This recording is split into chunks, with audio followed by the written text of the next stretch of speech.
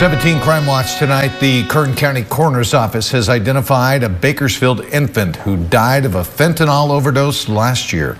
The coroner says 6-month-old Jayla Serrato Cortez died of acute fentanyl toxicity back on September 2nd.